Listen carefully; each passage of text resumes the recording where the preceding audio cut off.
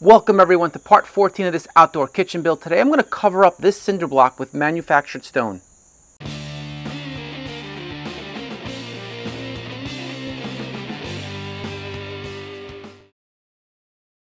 Before we get started, let me share with you the kind of stone that we're going to be using for this project. So this is a manufactured stone and it's meant to be dry stacked, or at least that's the look you're supposed to have, which means you're not going to be putting mortar in between the joints. For someone who doesn't have a lot of experience like myself, this should be a lot easier to do. Before you get started with anything, spray down your block. That way they're wet, they absorb some water, and they won't absorb the water from the mortar and weaken the bond.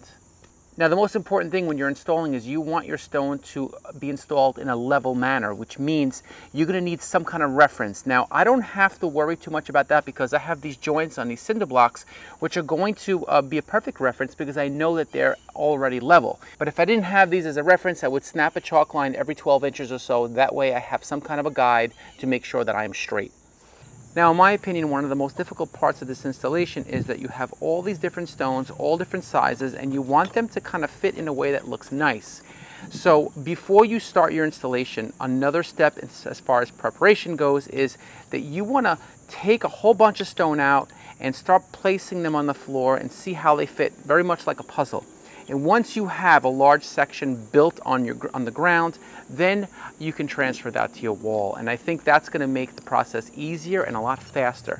This part is very time consuming, and you're going to probably at some point say, just screw it, I'm going to start installing. Don't do it. Try to stack as much as you can on the floor to get a good layout, and then you can start your installation. It is going to be a lot easier in the long run. Now, I did install a section of this the other day to see how this process would work out, and there are some changes that I made here now that I want to share with you because it's going to make your installation a lot faster. The first little mistake that I made the other day was that I should have used a straight edge on the floor when I dry fitted everything, because that way I know everything is already straight, and knowing that my base here is straight, it will go up on the wall exactly the way it should here. Now, just so that you are not confused, this whole layout is going to be going on the wall this way. So this is the bottom, this is going to be the top.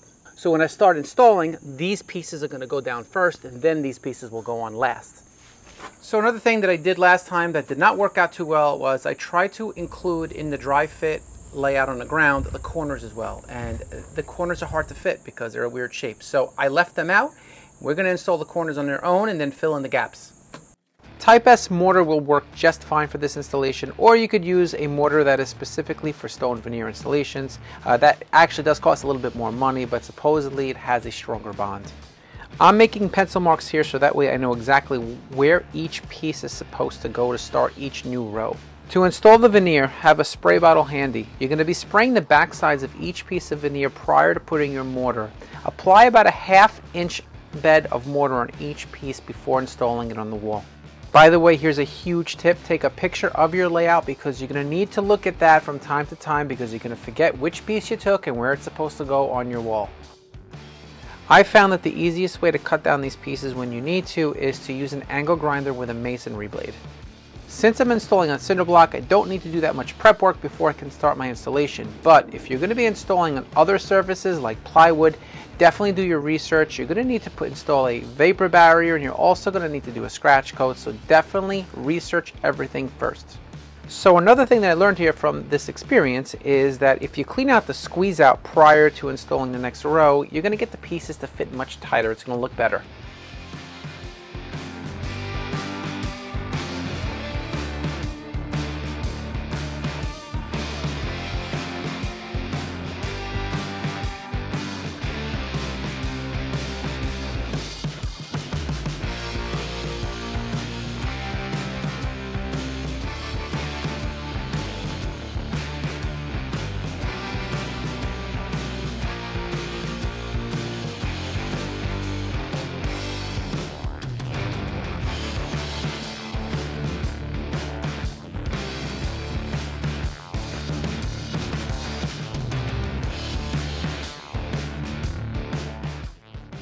This is what I meant earlier when I said I was going to close in the corners. Now we're just going to add the corners and try to fit pieces, and we're going to have to make some cuts here and there until everything kind of fits nice and tight.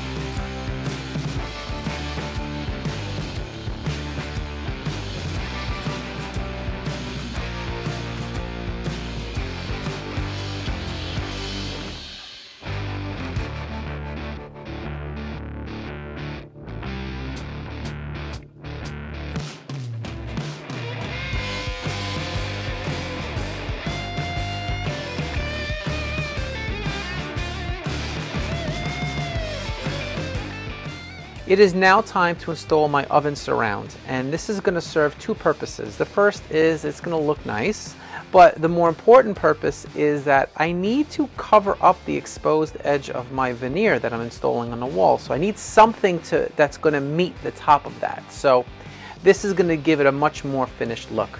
Rather than doing one large template, I found that it's going to be a lot easier if I just do one piece at a time.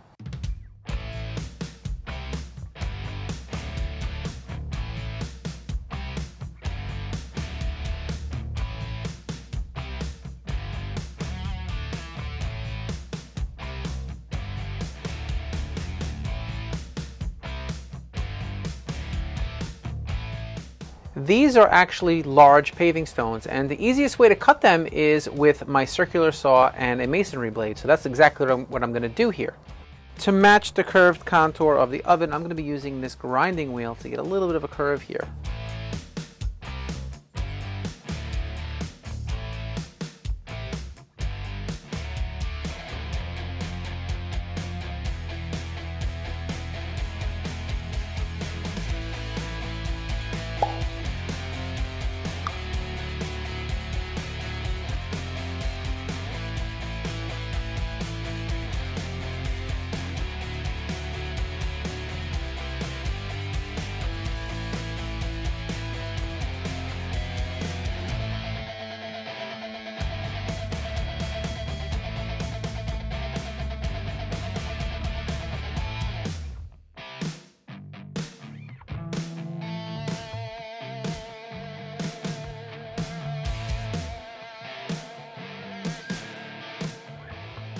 For larger curves, I'm going to be using my angle grinder with my masonry blade and just going to be making the repeated passes on both sides until it splits apart.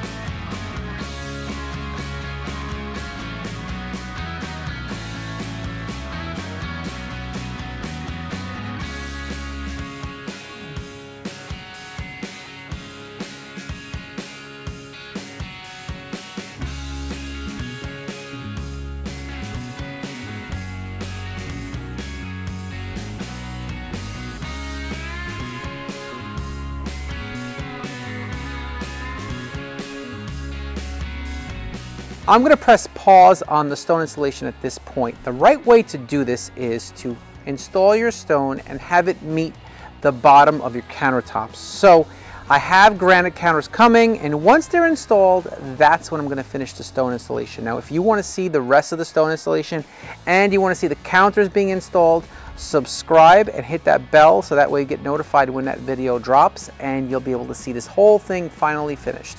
If you have any questions, please put those in the comments and I will do my best to get back to you. If you like this video, please give it a thumbs up. Thank you all so much for watching. I hope everyone is doing well, and I will see you in the next one.